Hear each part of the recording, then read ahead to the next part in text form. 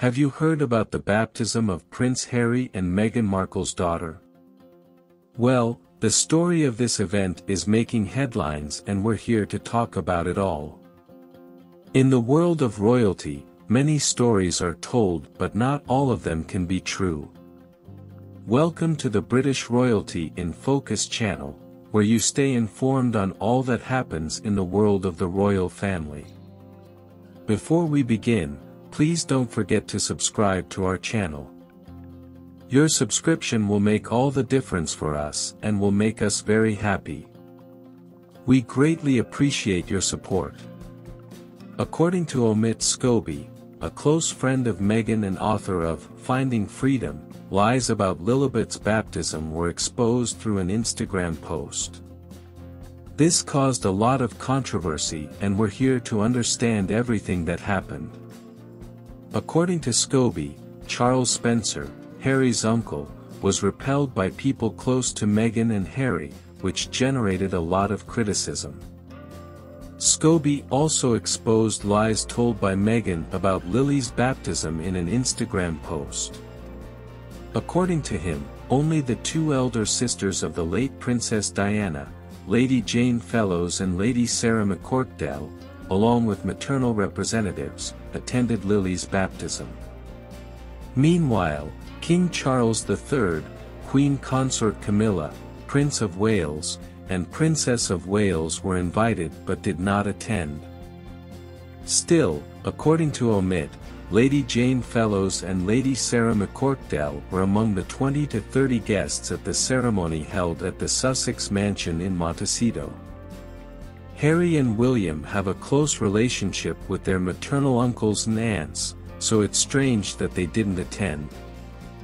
Something that caught the attention of royalty and fans is that senior members of the royal family were invited but did not attend.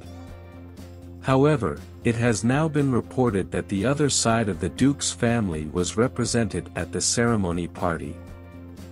The relationship between Harry and his uncle Charles Spencer has been tense since Harry and his wife, Meghan Markle, stepped back from the British royal family in 2020.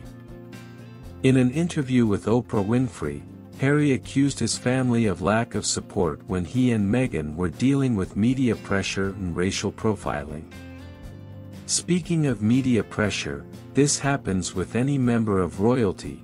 Have you ever thought if they decided to leave the obligations up to the media, there would be nothing left of the story, it would be chaos. Although Charles Spencer did not directly comment on Harry's allegations, he said in an interview that he was sad about Harry and Meghan's attitude towards the decision to leave the royal family and that he believes royalty is important to Britain. Speaking a little about Princess Diana, she was one of the most iconic figures in the British royal family. She captured the world's heart with her beauty, elegance, and charisma, and became known for her humanitarian work and her fight against landmines. But Princess Diana's story is much more than that. She faced many challenges and adversities throughout her life, including her divorce from her husband, Prince Charles, and the constant persecution of the media. Even so, she never ceased to be a kind, generous, and compassionate person. The premature death of Princess Diana in 1997 shocked the world and left a void in the hearts of millions of people. She left a lasting legacy of love, compassion, and dedication to others, and her memory continues to inspire many to this day. Therefore, it's important to remember Princess Diana not only as a historical figure but as an example of humanity and kindness that we should follow in our own lives. Finally, I want to know your opinion. Did you find Lady Jane Fellows and Lady Sarah McCorkdale similar to Princess Diana? Thank you for watching our video. We hope you enjoyed the subject and informative and thought-provoking. Already like, share and subscribe to our channel for more interesting videos and exclusive content. We will be very grateful for your support. Until next time.